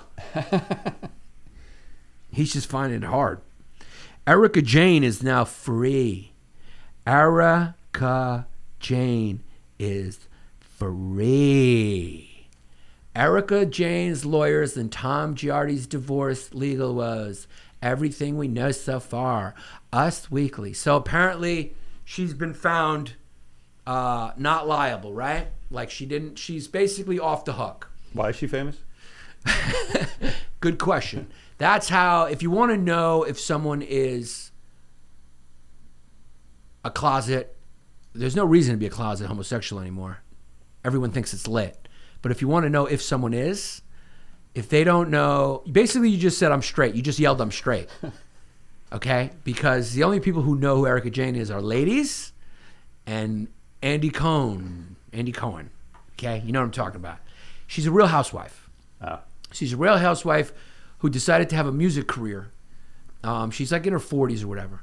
And Tom Giardi was funding her music career. He's a famous lawyer, famous lawyer in Los Angeles who was representing like victims, like real victims. Like if you're a company, you got burned, your house got burned by chemicals, whatever, and he was stealing their money. He was commingling their money in his account and stealing it and using it to fund her music career. She claimed, I didn't know what was going on. Right? She was taking private jets everywhere or whatever. And her music career stank. You know, but like gay guys loved it. You know, nobody likes bad music more than gay guys because they just love the fabulousness of it. Yeah. You know, they love like lip singing contests and, you know, whatever. Drag shows where people, it's a lip singing. They're lip singing. Yeah. I mean, it's impressive to see a 6'2" dude in heels do a split. But watching him lip sync, that's some Milli Vanilli shit. But they love the fabulousness of it, you know? Madonna's not the best singer either. They do love Gaga. She can sing. I'll give them that. But a lot of their entertainment is awful. Okay, Erika Jane is awful, and her concerts were just gay guys going crazy, right? But women loved her because she was so real. Erika was so real.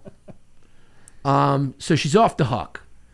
And Tom Giardi, he claims dementia, like now, which is interesting because my mother has advanced dementia, Alzheimer's, what you call it. And, you know, as far as I know, one of the consequences of dementia is not commingling millions of dollars and giving it to your wife for a music career. I thought it was wandering, but I stand corrected.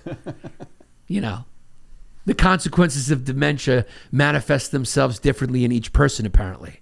And with Tom Giardi, that man happened to be stealing millions of dollars from poor victims who he was managing the money of. Right. I mean, these people got, dude, what he did was horrible. He robbed money from like real victims, you know, like burn victim, like real people who sued major companies and won big money. Right. And he was thought of as like a hero before this because he did that. But as it turns out, he's a bad guy. Or I'm sorry, he just has dementia. So Erika Jane's free, ladies. You can love her again. She's free to continue her music career, and I'm sure she'll be back on Real Housewives to sit down with the ladies and tell it like it is. And she's just an innocent bystander. She didn't suspect or know anything at all about it, you know? She was just living in a $50 million mansion in Beverly Hills and flying in private jets. And, you know, she just figured her lawyer husband, who definitely married her for her personality. So wait, you know all this because... I know this because of my wife. Ah, okay. My wife's a huge Real Housewives fan. Okay. God bless the Real Housewives. It gives ladies like a break to like their brain. Like ladies work hard. Mothering is a job. Ladies are different, dude. What do? We watch sports to null our brains. Yeah, no. This is female sports. They sit there and there's like a glaze over them, and they're just relaxed. They think about nothing. They love the drama. You know, they love it. You know, I love it. Andy Cohen and the Real Housewives and Bravo, they do a real service. That's really like women's yoga, mind yoga. Yeah. So my wife told me all about it, and I thought it was a hilarious story because my wife loves Erika Jane, and she was really like, a lot of women were like, no, not Erika. She had nothing to do with it. I know she didn't know. And I was just having them going, fuck that gold digging whore. She knew every step of the way, and she's like, stop it. And we had fun with it. We had a lot of fun with it. Because that's what she is. She's a gold digging whore. Let's just be honest. Well, she's not with Tom Giardi because of his Pete Davidson dick. She's not with him because of his youthful six pack. The guy's 30 years older than her. They're a charming couple. Yeah, they're a charming couple. Just like Anna Nicole Smith and the 99-year-old billionaire. Happy Valentine's Day, sweetie. So she's free. She's free. My good friend Joe Rogan, under fire right now. You know it's bad when Henry and Meghan come after you, right? So Prince Henry, the defrocked prince, the defrocked prince, to go live as the pauper, as Mark Twain's pauper, who gave up his life of luxury to live with a B-level actress in California and enjoy their multi-million-dollar Netflix deal. Pete Davidson, Holly Madison is regretting her life choices for clout right now. That's from Spanglish. I don't know what that means. Mr. Colin Cow says we could... Binflation in Venezuela is so bad right now. People are literally throwing away cash like it's garbage. As of last week, $1 $1 is 463,000 bolivars. Worse than real cheap gas like Venezuela. Yeah, it's bad over there. It's bad. Thank you for that hilarious comment in comment roulette. So Meghan and Henry are coming after rogues. So it looks like they have a deal with Spotify also for $25 million. I mean, Jesus Christ, man. Very earned. Very earned. I mean, you know, Meghan and Henry have been podcasting for decades. So very well earned.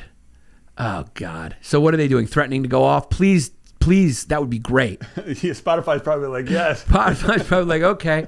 The couple has a reported $25 million deal. You know what? Storm Buckingham Palace. Please, guys. In what world would Meghan Markle get $25 million if she wasn't married to this redhead? Who wants to hear from these two? Which people are tuning into this podcast? I'll tell you who. It's these uselessly educated coastal elites that are going to tune into. Who else is tuning into this? The working class? Who's turning into this? Minorities? Who's turning into listen to this podcast that they deserve $25 million? They also, what's their deal with Netflix too? So that's 25 mil from Spotify. I get it, dude. Listen, Prince Henry's the smart one, right? Because his brother is sitting there with a goddamn taxpayer salary of probably 300 pounds, which is too much to begin with. Here Henry is making millions. Does that number say 112 million? Yeah. That's pounds. So that's even more than dollars. I think so. So are you telling me that Prince Henry and Meghan Markle have a 112 million pound deal with Netflix on top of a $25 million deal with Spotify? It's funny. It's funny that you guys are angry at Joe Rogan. Let's be angry at Joe Rogan. Let's be angry at Joe Rogan, who actually has millions and millions of listeners. Let's be angry at Joe Rogan, not the media and the networks for hiring Meghan Markle and Prince Henry. What are they going to talk about? What's their podcast and their series going to be about? Here's their elevator pitch right here. You see this? Let's see. We created Archewell Audio to make sure that we can elevate voices that maybe aren't being heard and hear people's stories. Okay, I got an idea, Netflix. Instead of hiring the former Prince of England and Meghan Markle, why don't you just elevate the stories? What makes Meghan Markle and Prince Henry diversity producers? When did they become a champion of the unsung and underserved? So you gave them $112 million so they can break off a little piece of that and give it to Spike Lee's second cousin for a bad movie? And you're angry at Joe Rogan. There should have been a walkout at Netflix over this deal. Talk about pushing down the throat of the people something they didn't ask for. Just put this in the bin with James Corden. Nobody's asking for it. Nobody wants it. Nobody's watching it. If he's not lip syncing next to Lady Gaga, nobody's tuning in. And they're not tuning in for James Corden. You could put any closeted homosexual in a sedan next to Lady Gaga singing her song, and people will tune in. Yo, this is their website. Here's their website. Archewell Productions was created by the Duke and Duchess of Sussex. People of the people. There's no projects on here. There's no projects to produce programming that informs. Have they ever made a program in their life? Have they ever done a project in their life? Has Prince Henry produced any content in his life? Has Meghan Markle done anything besides read lines on the show Suits? Oh, here's one. Heart of Invictus is a docuseries that will showcase powerful stories of resilience and hope from competitors on their journeys to Invictus. Game The Hague Games The Hague 2020. You know what the people want. Yeah, it sounds like a winner. Yeah, this series is being produced in partnership with the Invictus Game Foundation and comes from the Oscar-winning team of director Orlando Vaughn and producer. So, very important that Netflix didn't give the money directly to them. It's very important they had Henry and Meghan in there to allocate whatever's left over after their, I'm sure, meals at barbecue restaurants in black neighborhoods. How about instead of, hey, how about this? How about this? Meghan and Henry. Instead of elevating voices with your $112 million deal from Netflix, that of course, no part of which will be spent on your, let's say, luxurious housing and transportation, how about you just go buy a house in Southeast DC, deep in there, deep in Southeast. Okay, how about that? How about that? Wouldn't that be better for underserved populations? For you to eat your lunch in Southeast DC every day? Because let me guess, you're eating at Ocean Prime in LA, and then you go to Vegas. Let me guess, you're at Avra, where a piece of fish costs $100. Let me guess, you are circling. Let me guess, you're frequenting underserved communities on the regular and pumping money into that system. Let me guess. You're staying at the Ramada in Newark. Yeah. Let me guess. You just bought a house in Patterson, New Jersey. Let me guess. An attached house in Bay Ridge. No, we're elevating voices. We're elevating voices. Here's another one, Pearl. Okay, so here's another one of their projects, which will come out, I guess, at some point. Netflix doesn't really care. They just got the press release that we're giving them money. How fun. Meghan Markle, Prince Henry has nothing to do with entertainment or content. He's a former prince. Why is he getting $112 million to make entertainment? Pearl is the working title. You know what that means? They're thinking about it. The working title means it hasn't really passed the idea phase yet, even though they got $112 million. I just produced a whole show right here for over an hour, and I did it. But guess what? If you gave me $112 million to this with an open-ended deadline, this episode would come out working title, working time frame. Is an animated series that centers on the heroic adventures of a 12-year-old girl, let me guess, she ain't white, who is inspired by influential women from history. The Duchess of Sussex. Will you stop? They're no longer and I'm the Prince of Brooklyn. Will serve as an executive producer. So important she oversees it with all her experience. It's really just her and Steven Spielberg who have that level of experience producing hits. You know? Will serve as an executive producer alongside David Furnish, and Carolyn Soper, who are real producers, and Emmy Award-winning filmmakers Liz Garbus and Dan Coogan as the showrunner. Like many girls, Haraj, our heroine Pearl, is on a journey of self-discovery. Oh my God. Very important right now when people are eating their shoes. People are eating their sweaters like moths. Let's hear another story about self-discovery from a privileged girl who's got time to sit around and think about what she wants to do and who she is, as she tries to overcome life's daily challenges. Okay, so let me get this. This takes place in Venezuela, because those are real challenges. I'm thrilled that Archwell Productions, blah, blah, blah, blah, blah, which showcases, we get no further information than that. That's specific. That's a specific pitch. That probably took days and days and days to work out. A lot of meetings. A lot of meetings to work out that what they call in the business one sheet. Yeah. This was a year in the making. Probably. A year in the making. It's a self-discovery story from some woman. I'm delighted we're able to announce it today.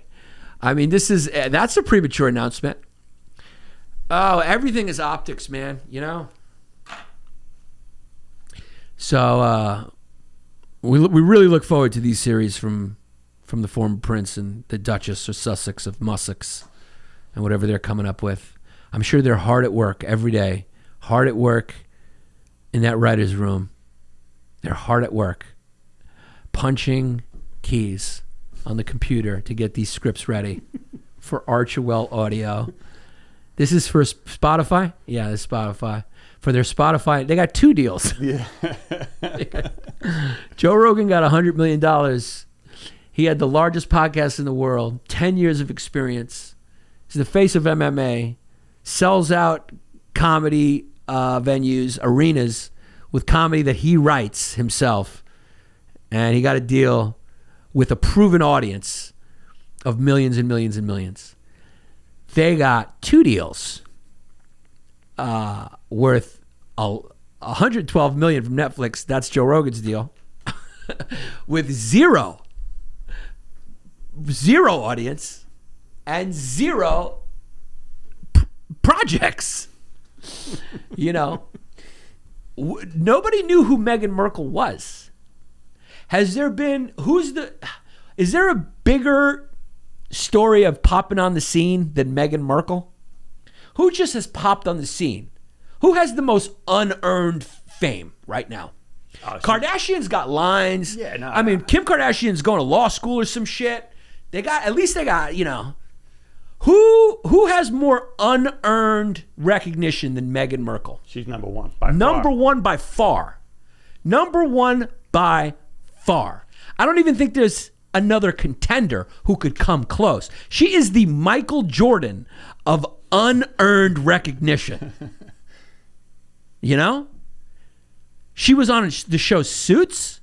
The only thing that comes to mind is Pamela Anderson when she was on Baywatch. Oh, but Pamela Anderson had some nice, you know. Yeah, no. But she was on a show that was a hit. Right. Baywatch was at least a hit. Suits wasn't a hit? Suits was like a niche hit. Right. It wasn't Baywatch was like the Game of Thrones of its day. No, I know. No, David Hasselhoff. I can't. I mean, it was a shit show, but I mean, you know, I wouldn't even say Pamela Anderson comes close. At least she showed up and like was a star of the show, and then you know, and then also she did a sex tape is content. She was the first. She had the most beautiful puss in history. Yeah.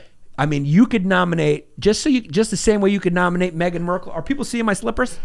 Yeah. Just the same way you could nominate Meghan Markle as the Michael Jordan of unearned recognition, you could nominate Pamela Anderson as having the cutest puss. I mean, neatest. It looks like your wife made a sandwich and the meat is just tucked in nice in the bread.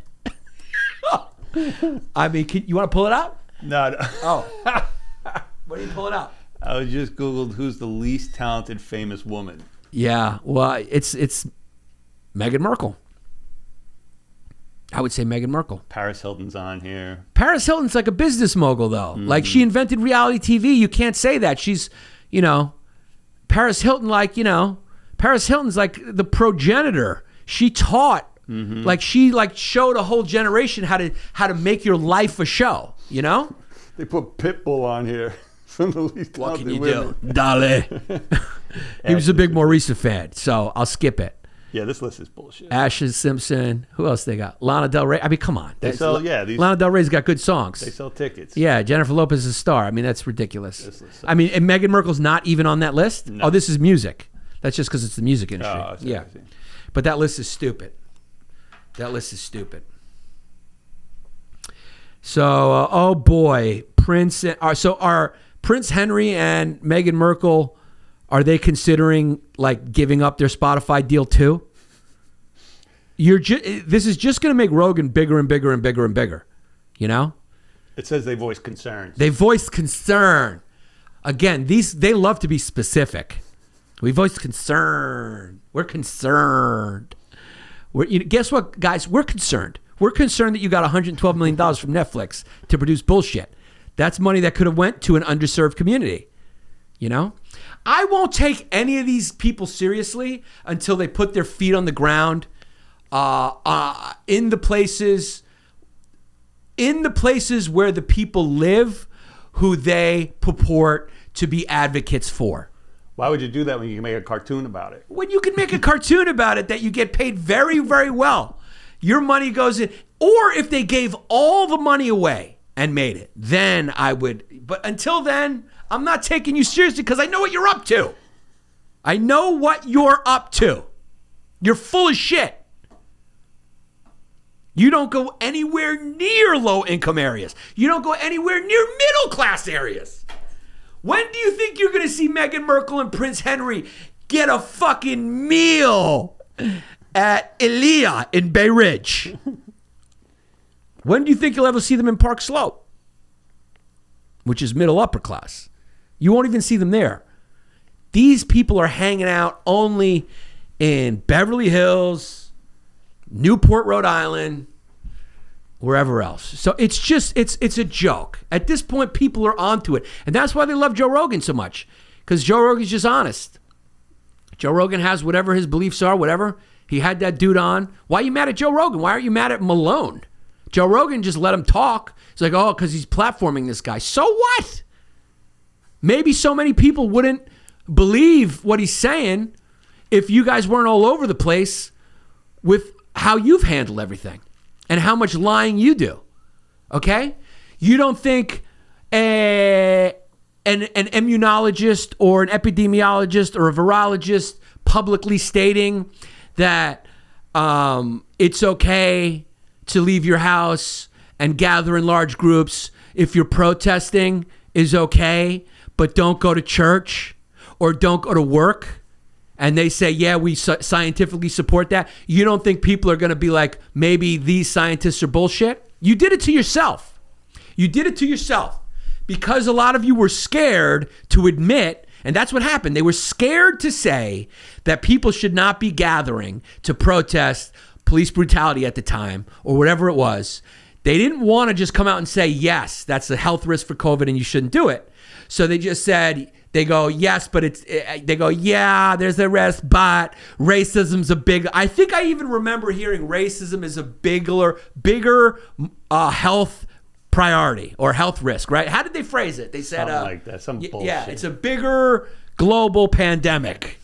And so people know it's bullshit. Yeah. You don't have to be a racist to see that that's bullshit. All you have to do is just be like, you're being politically correct, you're scared, so you're saying this and you're lying. So why should I trust you when you say something else? If what you're saying doesn't make sense. So you're saying I could go outside and spread COVID if the cause is good? You get it. Let's go to our small business sponsors, of which there's 3 open slots left. There's 3 open spots right now for your small business sponsorship. If you want to get on there, patreon.com/Yanni LongDays. Let's go to our small business sponsors. We want to welcome a new small business shout out, Longshore Coffee. Dude, send me coffee. Send me coffee. I'm going to privately DM me. Jesse wants coffee. I want coffee. We're going to sell this. Let's sell it right, baby. I want to taste this. Stephen Miller, welcome, brother. Welcome. Good to have you. Longshore Coffee. This kid went to high school. He was a history teacher, left to start a Longshore. He's a Hyenas fan. Good taste. History Hyenas fan. And he's stoked to be part of the Fediverse. Fediverse is catching on, baby. I don't think we can get rid of that name. No. So it's a new small batch coffee roastery located in Providence, Rhode Island. I like what it sounds like, dude. Offering premium blends and simple origin coffees. They ship nationwide and offer free local delivery in Rhode Island. For denizens, if you don't know that word, get smarter. You know, you can improve your vocabulary by listening to this podcast. Denizens is a good word. Denizen means you frequent the area. You travel in that area. Denizens of the Fediverse. He's offering 15% off at checkout with the promo code FUMES, of course. So longshorecoffee.com, use the code FUMES. Dude, send me coffee, let me sample it. If it's good, I will sell the shit out of this. I love that you've done this. He goes, I'd love to send a couple coffee bags to you and to Jesse as a token of appreciation. Is there a P.O. box or agent's office? Yeah, that P.O. box is called Jesse's house. He's not worried about people showing up. I can send it to you. Thanks for doing what you do. It's not his house. I'm joking. I look forward to supporting you. Look, I just read his first message for the first time. I love this. It sounds delicious, dude. If you got the roastery right there in Providence, Rhode Island, I imagine those coffee beans are good. Send us that. I want to taste it. But if you want your coffee right now, I want to support this dude, longshorecoffee.com, 15% off with the promo code FUMES. I can't wait to taste it. Nate Linder, we love you to death, dog. All right? Nate Linder is your social media guru. Okay? He offers solutions such as Google ads, SEO, social media ads, streaming, TV. Are you going to give me free social media advice? I mean, what's the deal? Give me free stuff. Give me free stuff. Okay? Look at this deal you're getting. Jesse comes from an advertising background. If you've canceled this, it means your business is really shit.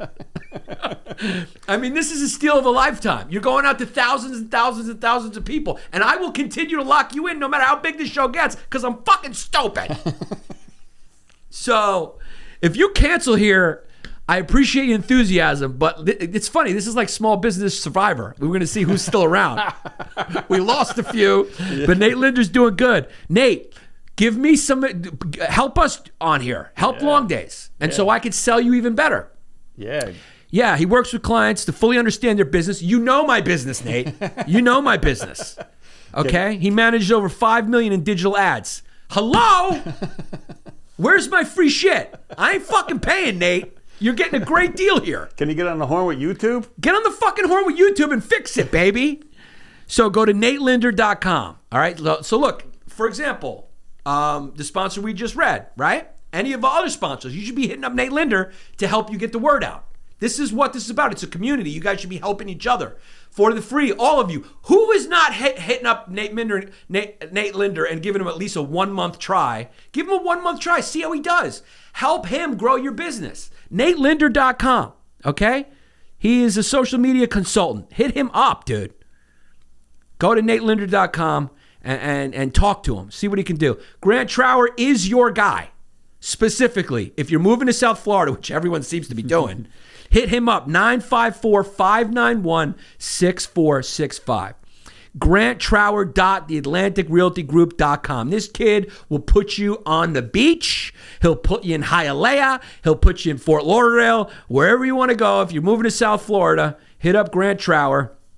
And he's the real estate man that will make it happen for you.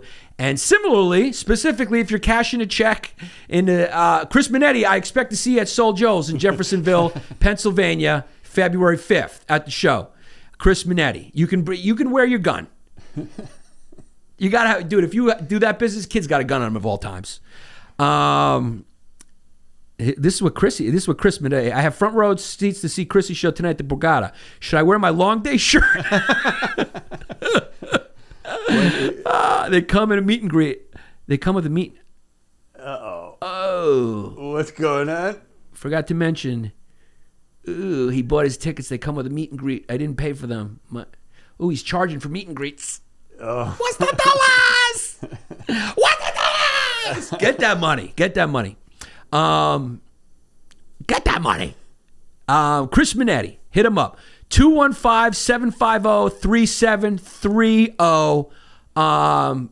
Call him. Just call him. That's it. There's a phone number. Chris Minetti, if you need to cash your check in the Philly, South Jersey area. And, of course, go see Chrissy. Support Chrissy.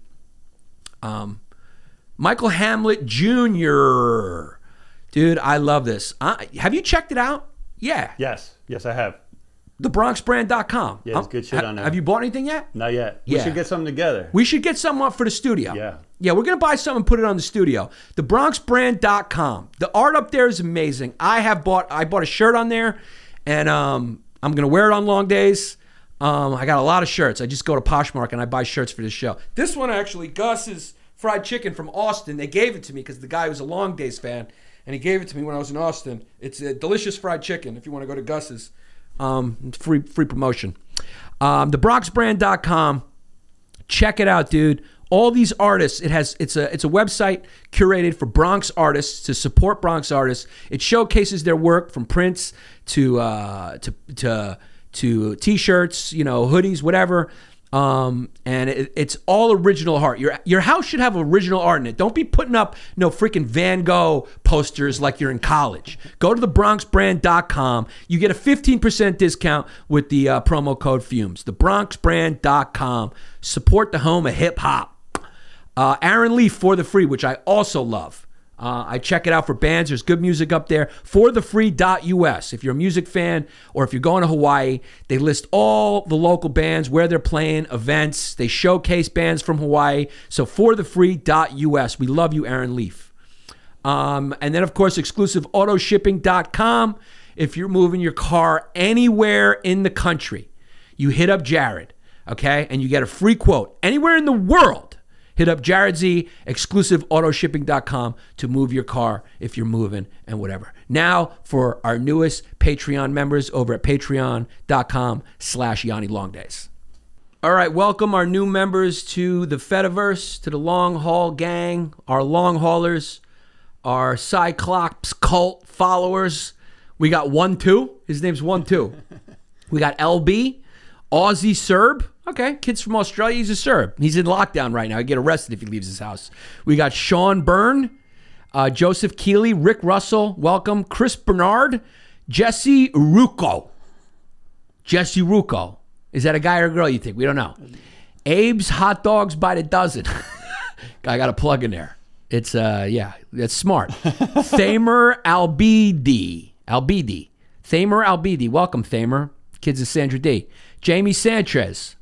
White Walker, Stezzy, Jay Dinkle, Lil TT, Stephen Williams, John Wegner, Will Ward, The Artist Bones. Welcome, dog. Probably another plug. Well, welcome to the Fediverse. Then, of course, we got Benji, Josh Arthur, Patty O from a Chicago patio. That's probably the best one so far. Rick Taylor. Then we got Derek's Floridian Gideon, Love Maurisa, and Don't Trust Minorities, brother. Oh, no. You didn't need that last part. What can you do, brother? Then we got Christopher Scott Dupay, Logan Morrow, Chris Eagleston, Jeffrey Mason, Owen McCormick, Lindsay Wickham, Brian France, Bus Stop Human, Matt Furman. Here's a good one. Oh, my God. Hoping my girlfriend gets COVID so I can convince her to give me a Blumpkin. Then we got the info of the scum. And then we got Tajinder Sandhu. Welcome. Chandler. Chandler, welcome. Charles S., Bennett Hall, Scotty Coyne, Diego Fumaradana. Instead of Maradona, Diego Fumaradana. That now takes the lead. Oh, yeah. Then we got Terry Nabbit, the Random Hero 77. He was in the comment roulette today. Gabble Yerid, Longshore Coffee. Dude, send me some coffee. I'm going to give you the address. Then we got John Hernandez, Kwame Becker Waganda. We got Trish Ryder, Lance Conley, Rugby Squibs, Kyle Butterfield, Wayshawn King. That's an old good one. Then we got Michael Lochner, Blake Jones, Jay Amatangelo. That name belongs in the side of a van. Adam Bibby, TC, Kelly Dubs, G Daddy, Rob Flo, I guess the rap group joined. And then we got Mark, Bobby B, Josh Stutman, Keith Anderson, Blast Rider, 1100cc. Okay. Then we got Nate, Joe the Banker. Not Joe the Plumber, Joe the Banker. That's funny. That was a good joke that a lot of people would have missed, but I caught it. Joe the Banker instead of Joe the Plumber. Then we got Wesley Aiken and Jesper Jansen. That is a Scandinavian dude or girl. I think it's a dude, Jesper. Yeah, Jasper Jensen. That's how they pronounce it. They spell it Jesper because they're fucking stupid. All right, thank you guys. Patreon.com/Yanni LongDays. Tell your friends. You remember, the first rule of LongDays is talk about LongDays. The second law, talk about LongDays. You tell one person, we double our numbers just like that. One friend, you get into it. That's all you got to do. We'll see you next week. It's been a long